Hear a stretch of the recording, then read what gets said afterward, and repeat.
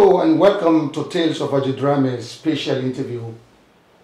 In our second edition, first guest in our studio is no other than the President of the Gambia Football Federation, Lamin Kaba Bajo. Well, it's a pleasure to have you as our first guest on Tales of Ajidrame. And the national team, the Scorpions, have qualified to the Africa Cup of Nations for the first time after 47 years of trying. This feat was, of course, achieved under your watch as the President of the Gambia Football Federation. What, in your view, would you say attribute to these achievements? Was it sheer luck or resurgence of Gambian football in terms of a crop of better footballers? Or was it simply better management on your side as administrators, or a combination of all of these aspects? Thank you very much, Haji. First of all, let me extend season greetings to everybody, and also to thank you and your colleagues for giving me this opportunity to be the first guest in the studio, and maybe the first guest also in the new year. I think it's a great opportunity, and I think you have more important and bigger personalities in the country who would really better fit in that position. But for me, I think really it's a privilege for me to be here. Going to the question, really, I would say it's a combination of all, except one maybe better players. We've been having good players all throughout. We cannot complete the list. We want to name the number of excellent players we had in the past who have also tried what couldn't be there today. But there is some degree of luck also in life. There is also, as believers, we believe in destiny, and destiny really goes with luck. What's prominent among is the management. If you remember, you've been around when we came into office in 2014. Our infamous adage was restructuring and rebranding. We've been lambasted for at some points because of the impatience of the fans. That we want you to give us results, not to restructure the brand. And then we talk about capacity building and human resource capacity building and other things. At the time, the fans would not really agree with us, because at least some fans, some good number of fans, because the country has long been yearning for results at the senior national level, national team level. We had very good results in the junior categories, under 20 and under 17 in the past. But for the senior national team, it has eluded us for many decades, as you said. But when we came in, we had to set ourselves target based on a strategic development plan that we developed, and then we did everything possible to implement it. Maybe not to the letter, but at least to a certain degree, of almost 80 to 90%. And this encompasses a lot of things, and hence where we are today. Before I go further again, I always want to pay tribute to the past legends, both deceased and living. There are people who really talk about 47 or 49 years, but those who really started organized football in this country predates that by decades, and they all have the same ambition, objective to take Gambian football to another level. They have succeeded in many ways, but unfortunately, going to the continental flagship tournament has eluded them, and not without them sacrificing their resources, their time, energy, and everything. And in fact, for those who start from the Gabi sources, going backwards to as far as we could remember, B.O. Semegajan and others, when football then, organized football or association football is more or less personalized. you have to dip into your pockets, your own resources to make it happen. We're aware of instances when even they will pay from their pockets for air tickets to help national team to travel. Some of them will be paying the salaries of the staff of the association then. These are no small sacrifices on those gentlemen of the past. May Allah have mercy on those of them who are not around, and those few of them who are around to give them a longer life. So this could not have been achieved without them. Those are the administrators, but you go to the players also. Prominent among them is Biri Biri. He had those who were there before him, who also tried their best, their energy, their sacrifice for the country, and unfortunately they couldn't do it.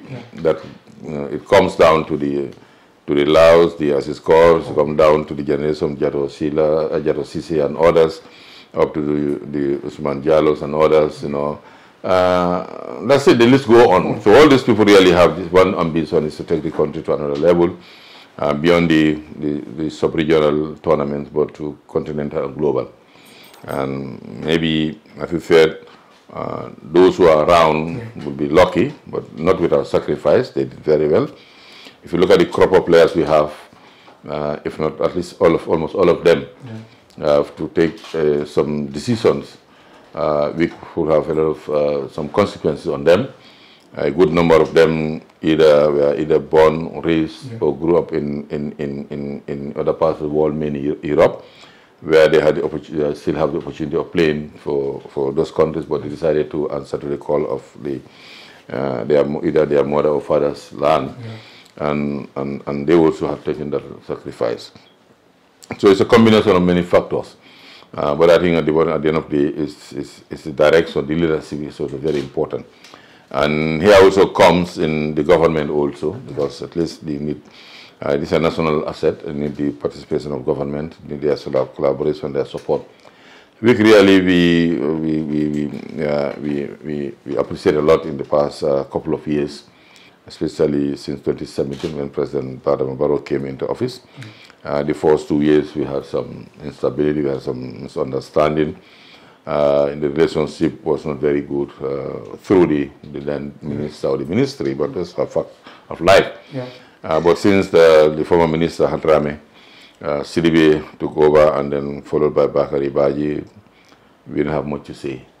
The support what we receive from the government through their ministries, it's never enough, because football is sports generally expensive, football is very expensive.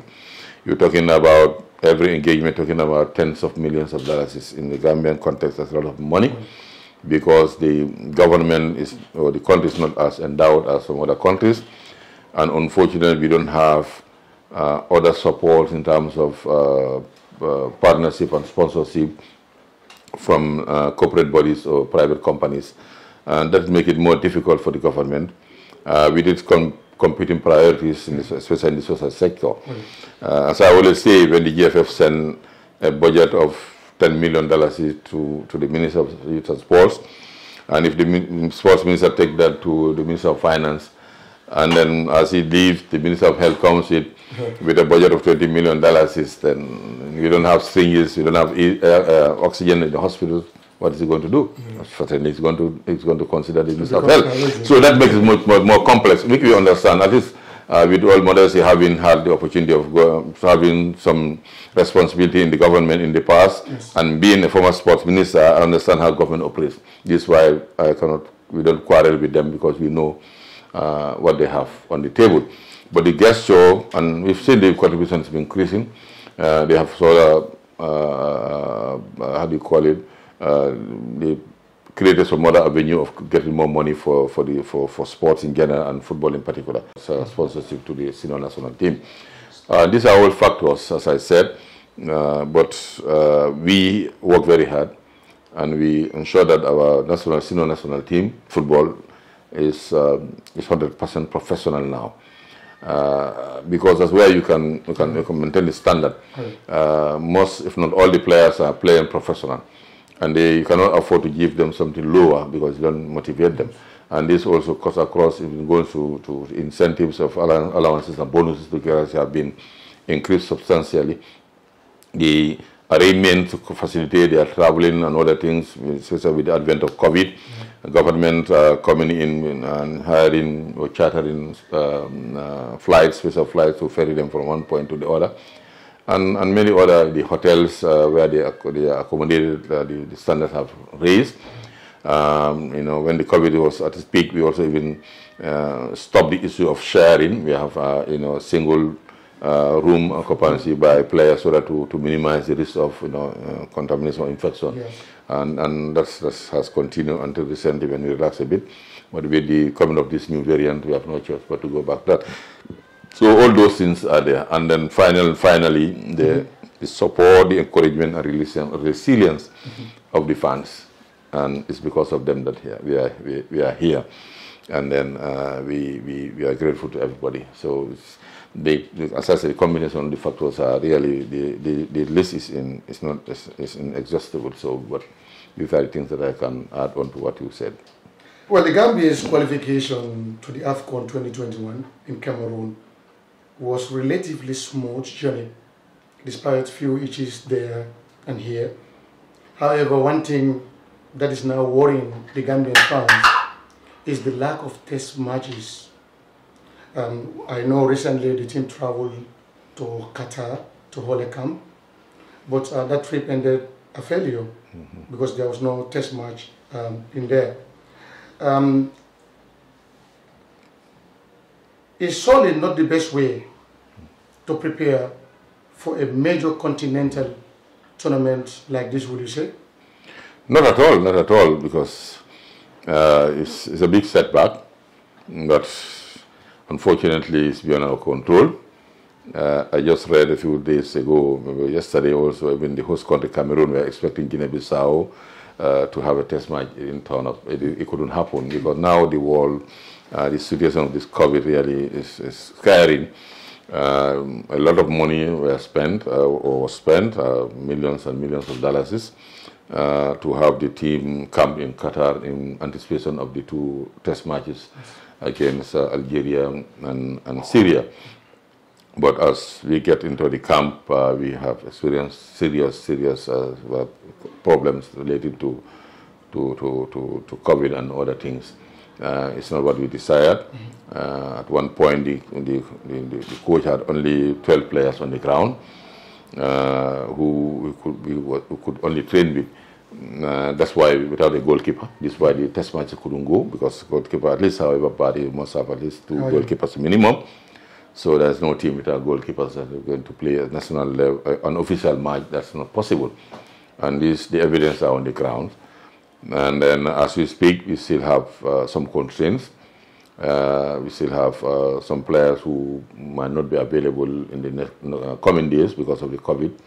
But we hope by the time we have our match on the 12th, I think they will be cleared. But notwithstanding, as we said, you know, it's still going to affect the preparations. Yeah. So by and large, really, it's not the list. It's not what we least expected, and then we did everything possible to avoid it.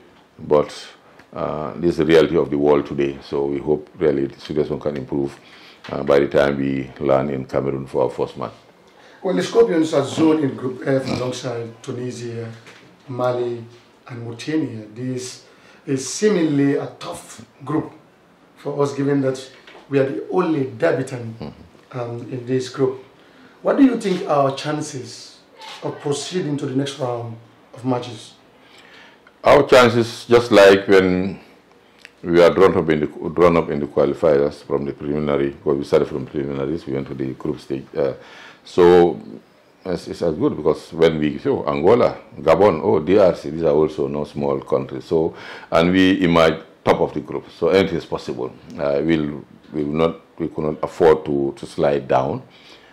We do everything, challenge ourselves. The players, they know what is ahead of them. The coach knows, and then the federation and the government also knows what is ahead of them. And we've been saying this. The minister would say that. I've said it many times. We are not just going there just to go for the sake of going to our first. No, we want to come back home with respectable results, and anything is possible. So. Despite us not underrating or disrespecting our opponents, but we don't fear them also. We can equally, you know, come out from that group on top when it is possible, and we are going towards that to go to minimum second round and proceed to the next level, inshallah. One perennial problems confronting African football, the national teams of African football, is always been the issue of financing of the national teams. This includes the cost of travels and accommodations, to the payment of bonuses. This I need not to usually involve colossal sums. Rather. I hear the GFF is requesting for 117 million for the team. Are you anywhere close to that sum? Actually, by extension, it's not the GFF, it's the National Coordinating Committee, because now this is beyond GFF, it's GFF and the government and other partners. 117, we are nowhere close to that. That's a reality. So we shouted, we cried and everything we did, but unfortunately, we are nowhere close to that. But I can assure you that the government has taken this responsibility, full responsibility, and so come what may, the required funds will be available by the time we land in Cameroon or before we come from Cameroon. That I can assure you. It's been a difficult one. We are still mobilizing resources. Funds are coming up. On Thursday, there's going to be a mega dinner at the State House that will be hosted by the President himself, where, you know, the public enterprises, the private sector, the corporations in the country have been invited to come in and support His Excellency or the government in this endeavor, where they are expected to at least make some donations. So we thought that also will bring us, at least will fill a substantial gap in the deficit that we have. That's the reality now. A few days ago, somebody confronted me on the highway, telling the President, I also want to go to Cameroon. You know, I have to take. I said, okay, fine. You want every Gambia to go to Cameroon, but how much did you donate in the first place? Because you go to AfriCell, the SMS, you know, 2888. You can, if you just even send a blank text, at least contribute $5. Teletons, we've been sitting at the GRT for 2 hours or more. Mashallah. You know, so I said, well, look, then where are we? Where are we mobilizing ourselves? Yeah, we want to go to Cameroon, but how can we go to Cameroon? This is a national issue, but at least we also have some little bit of, you know, and what I'm saying is the general attitude of the people, and then it's important that we, you know, like others would do, to make this as a national cause. You know, everybody say, I want to go down in history, regardless of the amount that you call. Yeah. People call at the telethon and donate $150. It's well appreciated, and it's going to be documented. So at least then tomorrow, however small your contribution, at least you can sit down, whether anybody recognize it or not, you can sit down, relax, and feel the satisfaction that at least I've contributed. Yeah. You know, these are things that we don't say. So this really hampered our fundraising drive. But as I said, it's still ongoing. I mean, today I received a call from one of the corporations who wanted to make a substantial donation. Yeah. So it's coming up. But as I said, these are things that not only the government or GFF can do, because government has other competing priorities. We really are the realities, and this affects our life day in and out. Yes. Somebody will say, why football, why sports? Yes, you know, I know. Now I understand the last time talking about 20-something%, or I'm not sure how many percentage of remittance. The percentage that remittance contribute to our GDP, you know, and this remittance doesn't exclude our foreign-based players. You know, you're close to their interest. You know, how many of them are at least monthly or, you know, occasionally sending money back home either to carry out the project, infrastructure project, housing project for their families or themselves. How many of them are sending sustenance?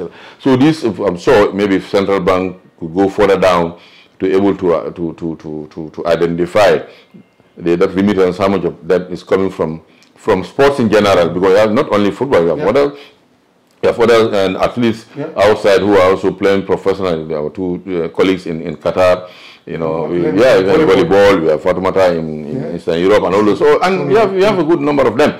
So if you quantify that also, it's not going to be small. It's an investment.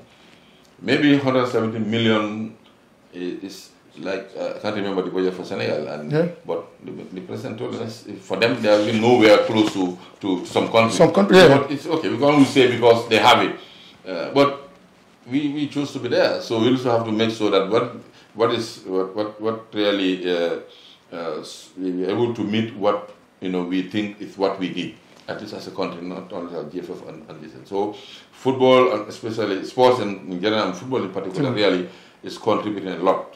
You look around, you see the number of improvement, number of families whose really standard livelihoods are increased 10, 20, 30, 100 folds over the years, really, and it's growing. So now it's an industry. It's an industry. It's just not like fun. It's not like because you don't have anything to do. Maybe you are not good in school, you go and play football. No. Now it's business that every parent should ensure that you encourage your girl child or a boy child to go into, so that he or she can become somebody tomorrow who can lift you from the poverty. You've seen certain families, I don't want to mention. They've changed. They move from mashallah, from nowhere, and now alhamdulillah, and it's through football and sports, and it's legitimate. There's no earning more legitimate than doing sports, football, earn your living and improve your livelihood. So that's why we are. So I think, as you said, the deficit is still there. I can't remember the figure now, but it's still very huge. But I'm sure, whatever the case may be, President Adama Barrow and the minister and the cabinet, they are very much committed to the cause. And I'm sure, come rain, come shine, they always have another way of trying to see how the history that we made for ourselves really is nurtured and sustained, and we don't have any major slip on the way. Well, I hope so that happen very soon. It is often said that the fans are the 12 players in that they help, in pushing on their teams to glory. I wonder what the GFF has in place to airlift a respectable number of Gambian fans to Cameroon. Yeah, already, I always want to say NCC. This time it's the National Coordinating Committee. We've already discussed that. A number has been identified already. We wish we could have taken more people. But we have not only the financial constraint, but with this new COVID, in the fear of COVID and other things, we are always scared of the number. But certainly we'll have a respectable number of people who represent the Gambia, and anytime they appear in the pavilion, at least they will be identified. So that's of course we are working with the Sports and Scorpions Fans Club, but other stakeholders, at least within the fraternity, and be given some quota, so that at least we have to ferry them to Cameroon to take care of the team. And you may wish to know that also there are 2 charter flights or planes that have been arranged. There's a plane that will ferry the national team, and there's going to be another one that's going to ferry the supporters and other members of other government and non-government officials who will be part of it. So there, of course, and a hotel has already been, a whole hotel has been booked for the government delegation, for the fans and others, while staff is taking care of the team and its technical staff. So we've already about almost 2 months ago, I've sent an advance party to Cameroon, Limbe, who has already identified the hotel, and we have since made payment to the hotel. The rooms are secured, and then in fact, the first proposal was to take 300 people. Out of that 300, almost 150 will be from the fans core. But because when we see the slow pace of the fundraising and other things, and the advent of this new variant of COVID, cognizant of the implications of larger crowds and the other things, then, and as I said, the financial constraints also, the number has been reduced to 150, half. At least that's going to include the good number of the fans club people who will be there to do what they very good at doing. Then the rest always will be there as a backup to support them. Wow, Mr. President, I want us to look back at some events back home. Let's take a look at the domestic football now, which is in all honest, is growing. And thanks to the innovation of yourself and your team of administrators, we now have teams from the provinces participating in the second tier of Gambian football. the likes of Big 4U from Kiang, Jara West, and the Wagadu FC from the URR. This is commendable. But then people ask why, this decentralization is not reflected in the national team. I know you are not a coach or the head coach, but will you wish to see a home-based players feature more prominently in our national team? Sometimes this question baffles me because any home-based player who really has that, as you said, would have that potential to feature prominently in the national team would have gone professional, because there's no player who would want to stay and play as a local player. You always want to go to professional. That's why you go to knowing that our league is still amateur, it's not professionalized. What teams owners like myself, what we try to do is travel and give you fair to go and back. You play maybe the half of the season, you don't even have a match bonus, whatever, for some clubs. So at least the decentralization cannot, how do you call it, cover senior national team players, because as I said, we've already a professional team. The coach could have identified one or two in the professional list. He would have one or two or three, depending on what they are able to do. But with all honesty, at the end, as time goes on, if you still feel that the person is not ready, or he has somebody in course better who you think can give him more what he wants, naturally you go for that, because that one. So we give them encouragement that you are on the line, and having them in the list, even if you don't go, you are not finally selected. Give you an opportunity, because those scouts and others will always look at your development. They would look, this one is playing for Walidan in Gambia. Why would the coach put him in the East, even though he did not take him? But that can give you another opportunity. So the decentralization of football for like we have our league, it can reflect on the national team, but that's entirely the domain of the coach. But as I said, with all on there, we tried it. I remember in 2015, we tried it here, and it was not easy at all. There are many factors. There are many things like some people are exceptionally good. Some are and they could do it, like happening in some countries. But with us, and then in those countries also where it's happening, they have professional leagues.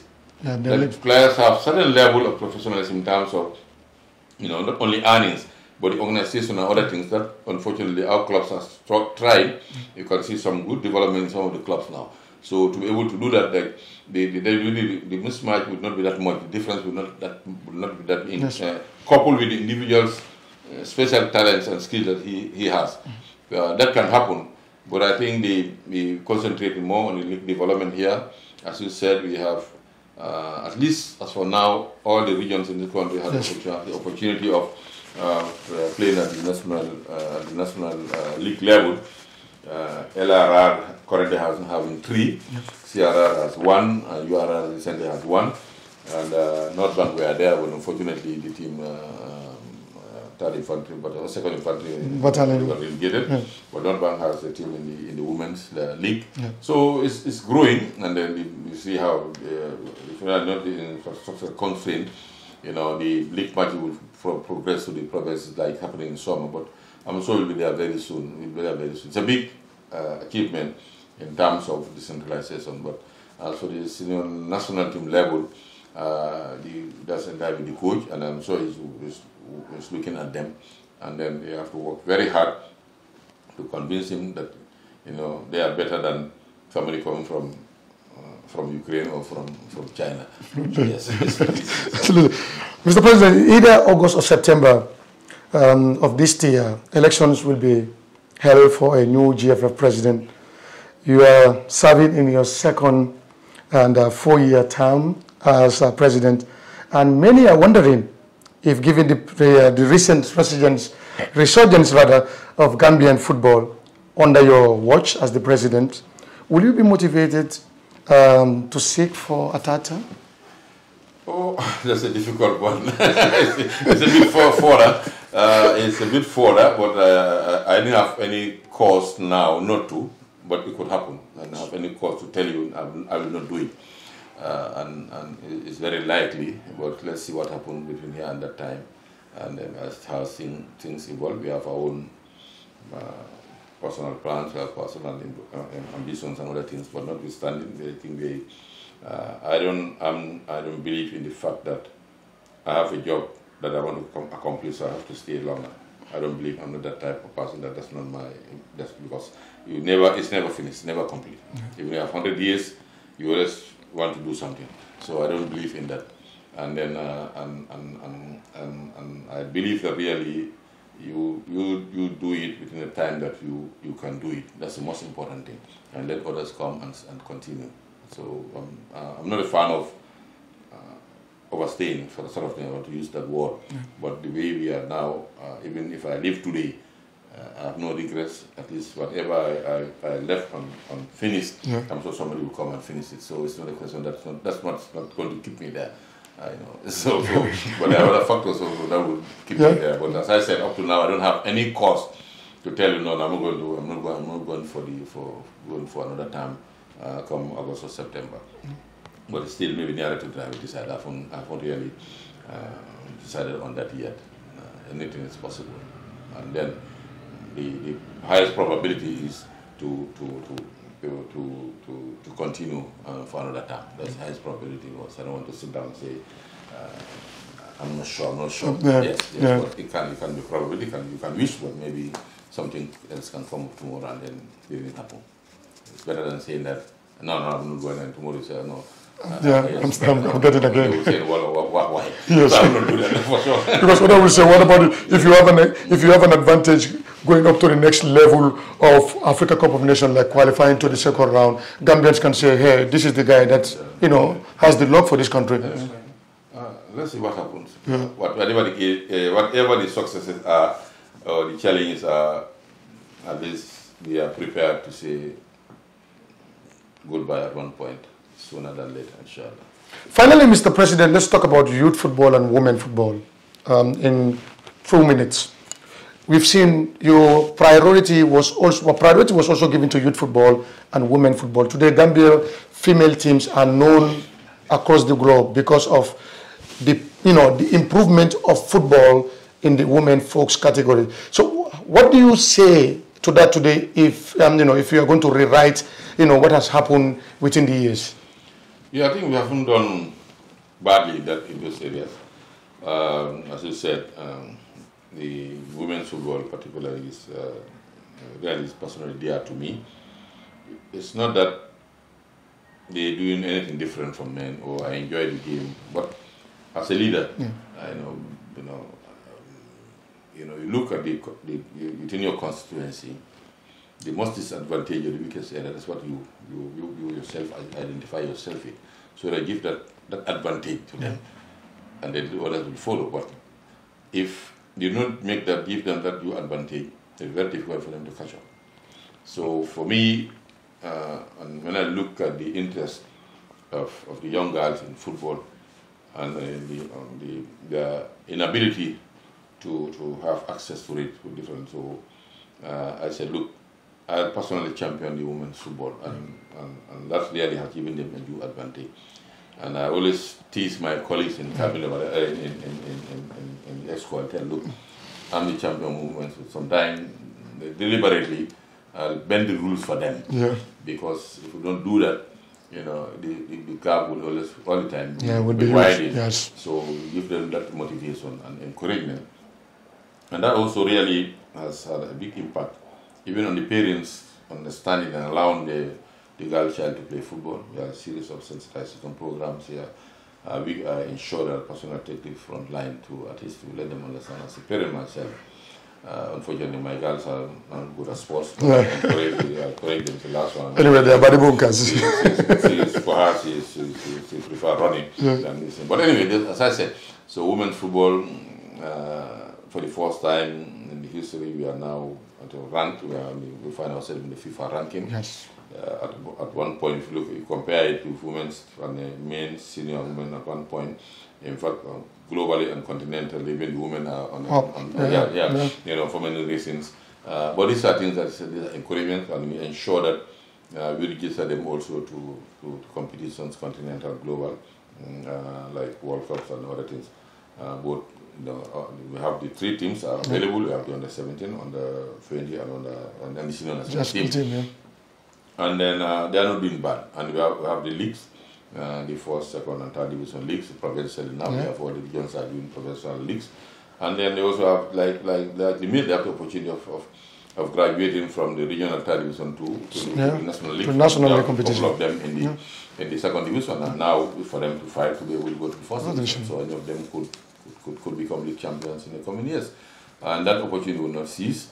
And they also, it's one of the areas that we try to really subsidize a lot.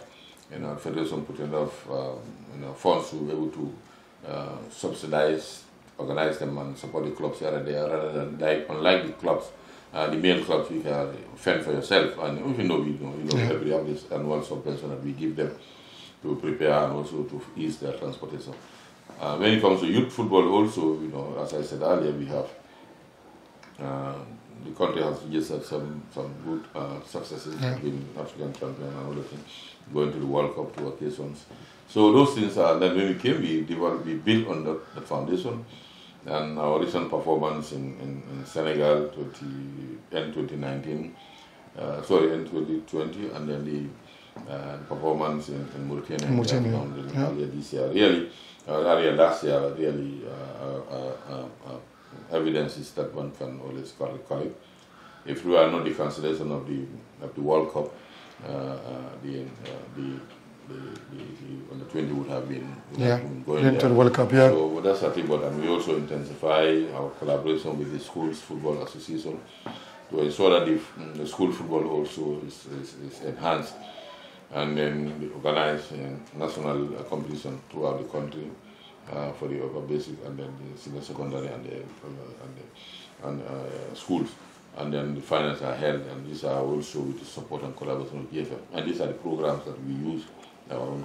So we are not doing bad. We are not doing bad. We have a lot of programs, and we continue to have a lot in terms of women's football and youth football, or grassroots football, we call it. Well, thank you so very much, Mr. President of the Gambia Football Federation.